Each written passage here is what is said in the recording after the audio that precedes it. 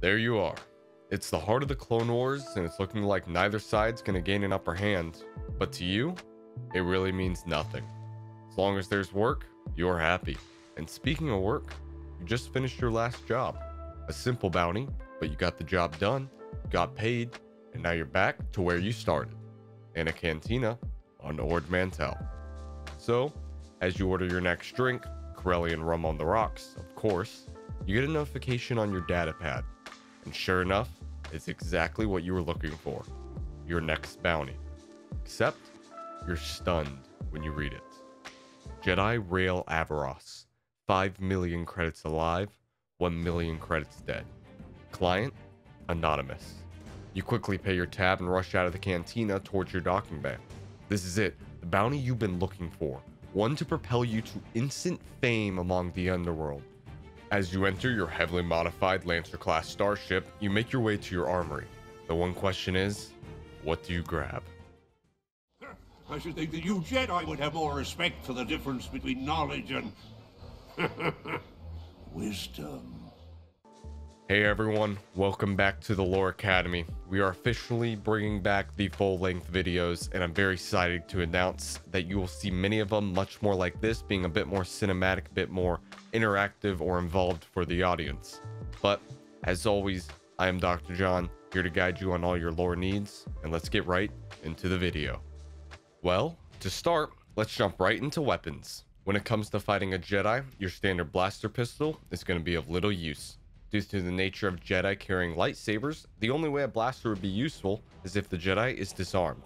So I'd recommend keeping one on you, but don't plan on using it.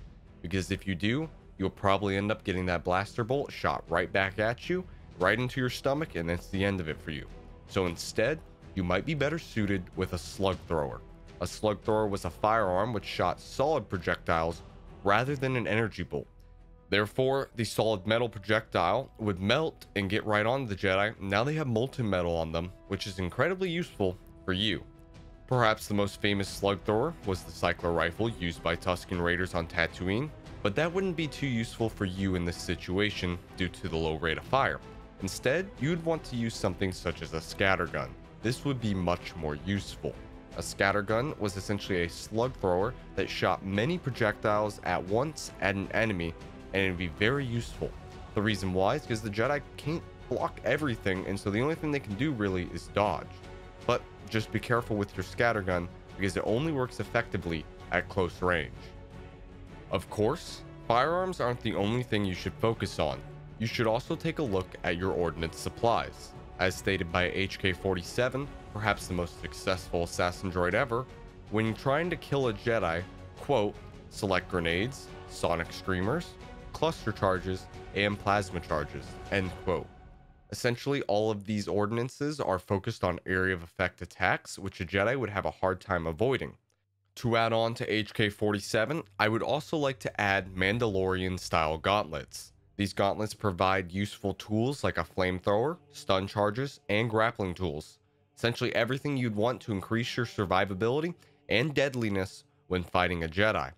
And speaking of gauntlets, that leads me to my final section, which is armor. While a full set of Mandalorian Beskar armor would be ideal, chances are you don't have access to one. The reason why this would be so useful is because a full set of Mandalorian Beskar armor can deflect a lightsaber.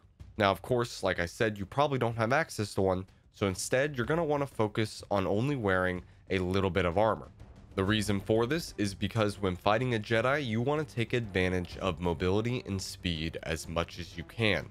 By taking advantage of mobility and speed, you'll be able to dodge a lightsaber and dodge the Jedi's attacks, which will allow you to have a much better survivability, which, like I said, is essential. You need to be able to outlast this Jedi because he's not going to give up easily. Now, to add on to this survivability, you should pair your armor with a pair of rocket boots. Rocket boots are often seen being used by Cad Bane and other bounty hunters like him because they are extremely useful for both surviving when thrown off a ledge, but also for creating distance between you and a Jedi. You want to do this because that will literally save your life. You need to be able to get away from that lightsaber and get away from that Jedi in certain times, and then also allows you to attack from areas he wouldn't necessarily expect it. So, you have those boots on, they might just save your life. And as you walk out of your armory, you're fully set now to fight a Jedi.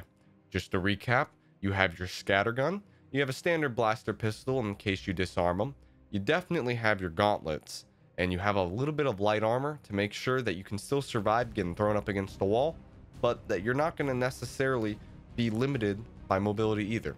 And so that's about it for today. Stay tuned for part 2 of this series where we're going to discuss tactics of fighting a Jedi. And until then, thanks for watching the Lore Academy, and may the Force be with you always.